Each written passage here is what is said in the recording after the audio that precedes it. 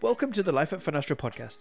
This is a podcast where we speak with the people, the humans behind Finastra. We'll be speaking with the wonderful folks that make up the incredible global team here at Finastra and what makes them unique not just to the company, but to the world. My name is Karan and I'm the video producer for Employer Brand, and I'll be your go-to guy for this podcast. We spoke with Swathy, who is the COO of Universal Banking here at Finastra. We spoke about her career spanning 20 plus years, where she has led major transformational projects, working in various industry sectors, her passions outside of work. We reflected on the psychological aspects of identity, the importance of doing good work, building relationships, and building trust and taking risks. I always learn something new when I talk to different folks from the organization, and this was no different. So here's the amazing conversation that I had with Swathy. Okay, welcome to Swathy. Thank you for joining us on Life at Finastra podcast. Swathy is the Chief Operating Officer of Universal Banking, and you've been here for 7 years now. Mm-hmm. Why don't you tell us a little bit about yourself? So I am Swathy Parthasarathy, and as you mentioned, currently the Chief Operating Officer at Finastra for Universal Banking. So our business unit basically caters to the financial sector, providing core banking solutions and digital solutions and several other ancillary solutions that come with it. I've been with Finastra for 7 years, based out of Toronto, Canada. Yep. Prior to Finastra, I actually worked with quite a few organizations in different roles. BlackBerry, IBM, Fidelity. So done a few others. Did my own consulting as well for a bit. Nice. 7 years and counting. But it's never felt like being in the same organization. Right. It just is like different jobs in different companies. Yes. Again, with the evolution of the company and the changes and so on and so forth, right? Academically, I'm an engineer. Interesting. Went on to do my master's in business at University of Toronto. Yeah. So I was thinking about this. Normally when you say, who are you? Yeah. I was listening to this podcast from Adam Grant. I don't know if you know Adam Grant. That sounds familiar. So he says that psychologically, we generally tend to talk about our title or who we are in terms of what we do for a living and etc., but not really think about, there's more to it than just work and, stuff like that. 100%. So a little bit more about myself is I love reading. Yep. I read all kinds of stuff, but what really gets me is books that challenge my thinking. Okay. So trying to understand how human mind works. Yes. Organizational behavior and teamwork and stuff like that. So it's pretty intriguing for me. Aside from that, I carve out time pretty regularly, 4 hours a week, to practice dance. I'm a dancer. Okay. Keeps me sane. Yeah. Sort of my lifeline. Yeah. And then I think my favorite summertime activity is getting in some motorbike rides when I can, when the sun is bright and the weather is great. That's a little bit about me. Why don't we start at your story so far? So I guess what's led you to this point where you are today? Like why are you in the position that you're in, right? What has made you want to do that? What was your motivation, and I guess how have you come here? Happy to share. So I've been in the industry for over 20 plus years and worked across various industry sectors, like I mentioned. Mm-hmm. I'm really proud about my achievements and the journey so far. So again, when I think back, I started as an individual contributor right after graduation, out of school. Yep. Went on to handle a team, basically handling some back office operations, and it was a paralegal team basically. So that's when I was first kind of exposed to how processes and operations basically work, and I was fascinated by the fact that having the right process, the right people, and the right systems can get you the real good outcomes. Yep. So I really dove deep into that. I went on to get my Six Sigma Black Belt certification, which means oh my goodness, I was like the process expert. And then moved on to handle some real major transformational projects. I even did the SAP implementation at BlackBerry. Went on to handle certain other complex ones, like I did a lighthouse of projects helping BlackBerry transform when they were trying to transition from the hardware to being a software business. So that was pretty intriguing, pretty intense time, but great of lot. Lots of learning. And then moved to D&H. And in 2015, it was D&H. So I actually joined the finance team to help our then CFO transform the organization. Again, it was a massive undertaking, but really rewarding as well. I was recognized. I was a recipient of the CEO award, which was really great. Then moved on to doing a divestiture of a Canadian business, so a little bit of the M&A side of things, and then leading a Canadian business unit, our check manufacturing. And now the Chief Operating Officer. So it's been quite a journey, but I will say I moved through the ranks really quickly, and I attribute that to three main things, I think, in my journey. One, do whatever it is, no matter how small the job is, do really good. That helps to build relationships, trust, and of course confidence too, because it doesn't matter what the job is, just get it done really well. The second thing is being open to change. So being open to change, as tough as it is, because everyone would like certainty and the norm of life and etc. But change does bring opportunities. It does open doors for many other things, and it pushes you out of the comfort zone, but it does open up a lot of opportunities. Of course. So staying open and embracing change was another key thing in my journey. And then I would say, last but not least, is just staying hungry for more. Just always keep the flame burning. So it does push you out of the comfort zone, but it helps you find the new normal, which then becomes your comfort zone. 100%. And I think I really like that, especially that last one you just said, like always hungry for more, because I think if we're not constantly searching for something, the next thing to do, I know we can get into a sometimes toxic cycle of, well, is the next thing to do what I really need to do or want to do? I think that can often sometimes be dangerous. But if we're kind of pushing ourselves and making sure that we're doing the things that take us out of our comfort zone and I guess make us really kind of think about and not criticize, but critique the way we do things, that in itself brings about good change sometimes. Of course. And you know what? You shouldn't be afraid to fail, because that's just part of the learning. 100%. And take the risk and you get the rewards. 100%. So I want to ask you a question. So you kind of mentioned you were, I guess, an engineer by, academically. What caused that shift from engineering to finance? Like what was the thinking there? Well, so finance was just where I started in D&H. And literally at that point, I have done pretty much all facets of business, starting from, training to operations to M&A to, strategic, operations and so on and so forth. So finance was just, a business group that I was helping out with in terms of the transformation that they wanted me to lead. And from a process point of view, when you look at it outside in, you're really getting in, don't have to know everything, because that's what you have the smart people around you for, the experts in the in the group. All you're trying to do is get to a common goal and navigate everybody towards that common goal. That makes sense. Okay, so let me shift the gear a little bit here. Let's talk about your role. There's another question I want to ask you about you, but we'll come back to that in a second. But let's talk about kind of, we talked about one of your things was adapting, right? And being open to change. I think one of the things that I find really interesting about these conversations is that, especially people who have been here before the merger, right? How things have changed and how you've perceived them in terms of, you go through different people, right? Different CFO, different CEO, all that kind of stuff. Like, how do you adapt to something like that? And how have you seen that change? And how has that affected your trajectory? So lots of changes, just even in the time that I've been here. So when I joined, as I mentioned, it was, D&H, and we went from being a North America-centric company. Of course, we were going through acquisitions. So what started as a check manufacturing company was growing through acquisitions to kind of position itself as a software company.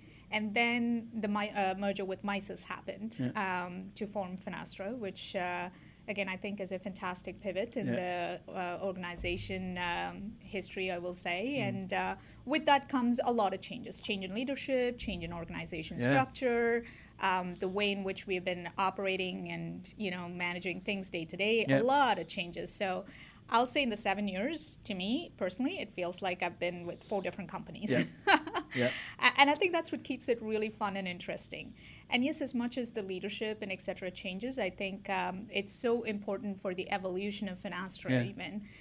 When we think back, when the merger happened, our first 3-year strategy was the Mission 2021, which is basically simplify the business. And it was crucial because you're getting 2 best of the companies together. So how do you keep the best of the 2 worlds? And from there, we went on to the next 3-year strategy, which was Reach Beyond. And that was all about things like, let's rationalize our product portfolio. Because again, it's how do we simplify and how do we bring in meaningful solutions and services and products to our customers? And how do we become number one? So, being a global provider, it's so crucial to kind of think of these things. And that becomes just part of the evolution of the company, of the people within the company, and et cetera. So, embracing this change is so crucial to grow with the organization. And so I think what you said very interesting, that you mentioned kind of the people, right? That there's so much that goes on. I mean, there's over 10,000 of us in this company. And I think there's so much that goes on. Like, you kind of come into the office and it feels like every time I come in and there's someone that I haven't met before. Yes. And it's like, well, I've been here since, January of last year now. And it's like, well, there's always something going on. There's always someone that you've never seen before. Everybody's instrumental at something, right? And I think that's what makes this place so interesting for me is seeing that okay, well, this person is responsible for this. This is like, even for yourself, as an example, like I didn't even know, I guess this is the first time we've met. Yes. Right. And I think that for me makes it so interesting, like getting to know these people from like so many different backgrounds from a global play. Like me and, when I had this episode, Reagan, one of the things we spoke about was when the company turned into a global organization, you introduce all sorts of people, you introduce all sorts of cultures, the way people work, all these sorts of things. And that's what makes this an interesting place to work, is because, like you said, every day is definitely different. Absolutely. Okay, so let's talk about, let's talk about the state of the world in terms of how the shift, I guess, very specifically recently, how the shift in these global markets and even the economy, how has that impacted your role, and how has it made you, again, one of your facets of life, if you will, be open to change? Like, how has that impacted your role? I'll put on a different lens here. Okay. I'll put on my business hat. Yeah, go on. And when we talk about global shifts, I think I would be remiss if I don't talk about COVID, which has been such a major shift in all of our lives in so many different ways. I would say from a business lens, it was a bit of a transformation overnight, I will say, for businesses, customers, employees, organizations, in many, many different ways. Literally, we had to think about how are we going to continue running the business, cater to our customers, manage the expectation of the customers and our employees. And we didn't have a playbook. So we had to figure it out. And we did, which I think is fascinating. So make the most of, a crisis. Don't let it go waste. But on the flip side, it's also about some of the figuring out does involve bringing in people, managing the expectations, whether be it customers, partners, or our own employees. It was a difficult time going through COVID. And, at that time, I was basically heading up the Canadian business unit, the Czech manufacturing unit. And as you'd imagine, a manufacturing site, people have to be there on site to print the checks. So there was no working from home. There were contractual obligations that, did not allow for people to work from home. So it was being on site amidst the thick of things and being there with the team, trying to manage how we navigate through, the various restrictions, rules, et cetera, that were going on. So it's just fascinating how it all turns out. And, being able to continue managing the performance of the team and the business and meeting the customer expectations, I think we did a splendid job there. There are many other global shifts. I mean, day in and day out, we see many of those. I mean, most recently, we have seen in the financial sector with the SVB Bank and, some of the ups and downs that we are still facing as a result of that. So there are many shifts. But then when you look at it from a business angle, I think the bottom line is you continue to run the business and continue to cater to the customers and manage the employee expectations. And I think that's such a difficult thing as an organization to kind of try and address and overcome, right? Like there's so much thinking that goes into it. Like, okay, well, it's not just the business side of things that we need to address. Now it's the people. Like, how do you address the people, right? Like, how do you deal with that? So I think it's so interesting to look at it from a business lens, right? And see, okay, well, we need money coming in, right? So how's that going to go? So no, I understand that. And I think it's so fascinating to see how organizations, the way I like to describe it is when you see a restaurant that survived through COVID, it makes you think how good that restaurant actually was, right? It's like, it must have been really good to actually survive COVID. Nobody going into the restaurant, like having takeouts only, man, that, it's always a good sign of a company or an organization, a restaurant, that it survived through something as difficult as COVID. So 100%. Okay, let me shift back to you a bit. In terms of, let's talk about challenges, because we all know we face challenges on a daily basis. And so I think specifically for you, just kind of talking to you and seeing your outlook on life in, even professionally, like I think it's very interesting. Can you talk about some of the challenges that you've experienced? Because this is going to be interesting for me to kind of hear now, because you seem so like positive and you seem to have a solution for things, right? So I want to know. I try. I want to know some of the challenges that you've encountered, and of course, I guess how have you overcome them? Like, and how has that impacted not who you are professionally, but as Swathy as a person? Yeah, for sure. Happy to share. There are several, but I think I'll please, all the time. I'll pick a couple or maybe a few that I will share with you. So. Looking back, career journey, I've already shared with you my journey so far. Biases, I think, is one of the key things that all of us deal with day in and day out. Yep.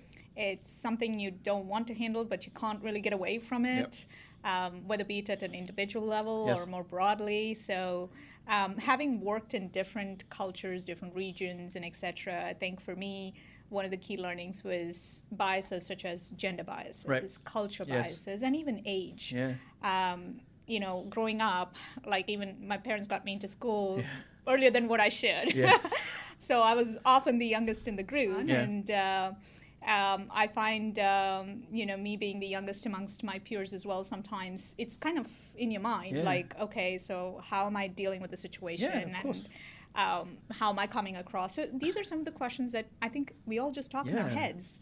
But overcoming that is going to be key to kind of look at, well, everybody is going to be talking in their head, so let's focus on the matter. Yep. Knowledge and trust in relationships and getting the job done. Yep.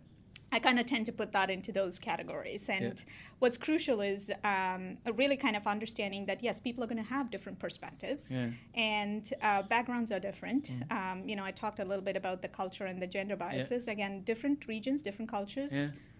It's just ingrained in the culture. So knowing that helps to navigate through those challenges. So let me talk about the relationship side a little bit. Having done the different roles and roles such as where you're handling a transformational project, dealing with executives and different levels, and teams that are not really reporting into you, but you got to manage and get the job done. What's crucial there is the relationship aspect and the trust. And I'll point back to when I took on the role as the leader for the Czech manufacturing. Average tenure in there was nearly about 25 years. So again, crucial as a new leader coming in, how do you gain the trust? Because oftentimes people are, again, not very comfortable with change. And every time there's a leadership change, people do expect that things are not going to be the same and some of the status quo is going to be challenged and etc. So really working to develop those relationships and trust.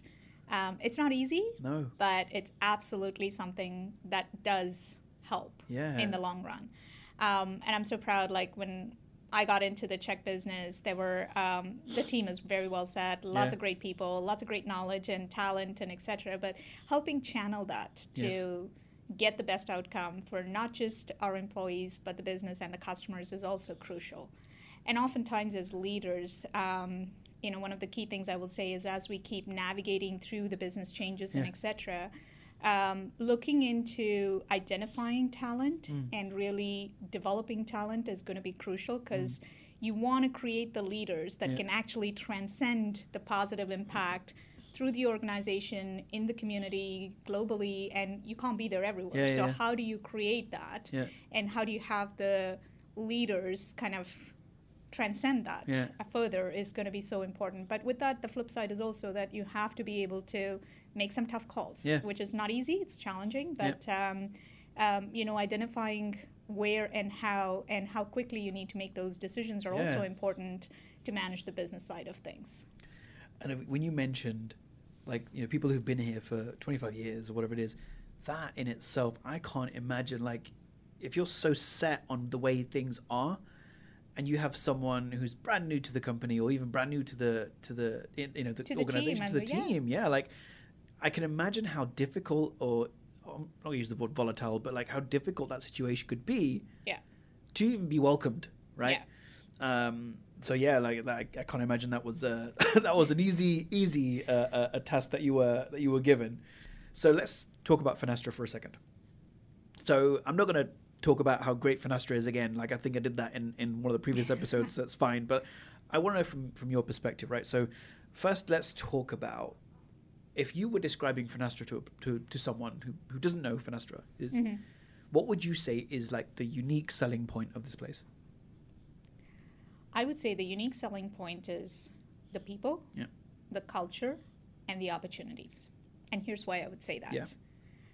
I've been here for 7 years and I've seen the organization evolve. And I will say that the employee engagement and the care for people over these, even just last 7 years, despite all of the changes with respect to org structure and, leadership and et cetera, we're fortunate enough that the senior leadership, all the way from Simon and the rest of the ELT and et cetera, the changes that they have brought kind of speaks to the care for people. And it's by leaps and bounds over the years that we have continued to do more and engage people more.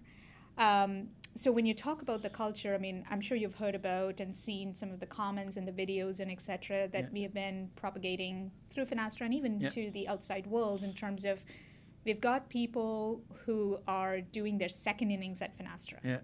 That speaks something. We have people who leave for good reasons. Life has to go on, but they become ambassadors of Finastra. That speaks a lot. Our culture is, I should say, so contagious that you tend to kind of, just to your point about, you meet new people, it's new roles, it's changes, but it keeps you going, it gives you the opportunities. And just within my team, like when I talk about my services and support organizations, the average tenure in that team is close to about 15 years. Right? So that again speaks volumes about why people stay with Finastra. It's because of the environment, the culture, and the organic growth. Like the preference in terms of developing talent, investing in skills, and really giving the opportunities to our people to shine and grow is, I think, a unique selling point. I think that is a really great way to describe it. 100%. I think the people, I think, is having the right people in a team is so important. I think having the right people alongside you, knowing that you have the right backup when you need it, is so important. And I think, 100%, I agree. That's just one of the things, people definitely about Finastra. Okay, why do you think people should work here? I think they should work for the same reasons. It's a fantastic company to work for. Come work for Finastra. Okay. So last few questions. Sure. Closing questions. These are all about you. Okay. So it could get deep here. Oh, okay. Okay, so some advice that you would give to a young you.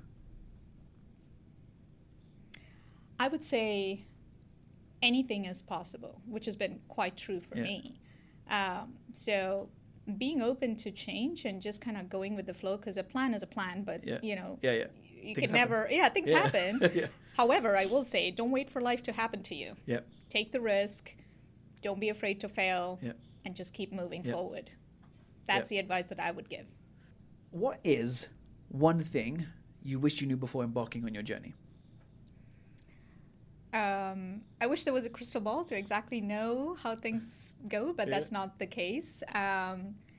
So I think I'll answer that a little bit differently to say, I think the one thing that I wish I knew or I would want to continue doing is don't give up. Nice. Not to give up, because things happen, life happens. Yeah. Don't wait for life to happen to you. All the good things we've talked about on this podcast, but I would say be impatient. Yes. And keep pushing the bounds. Yes, 100%. And finally, if there's one thing people should know about you, what would that be? So my motto is leave the people and the organization in a better place than I found it. So I think the one takeaway that I will say is for people to know that I care. Yeah. I care about the team, I care about our customers, and I care about our business. Thank you so much, Swathy. Thank you for being here. Thank you for being on this podcast. I appreciate your time. Thank you. And I'm looking forward to the next time we talk. Appreciate that. Thank you. Thank you so much to Swathy for giving us a glimpse into her career, who she is, and really what makes her tick. Personally, the advice that she gives right there at the end is what stuck with me the most. Not waiting for life to happen, not giving up, and not being afraid to fail. I think we're all afraid of failing so much that we often forget that sometimes all we need is to tell ourselves to take action. So thank you for joining us for this episode of Life at Finastra. It's been a pleasure being your host, and I can't wait for you to join us in the next episode. I've been Karan, and thanks again for listening.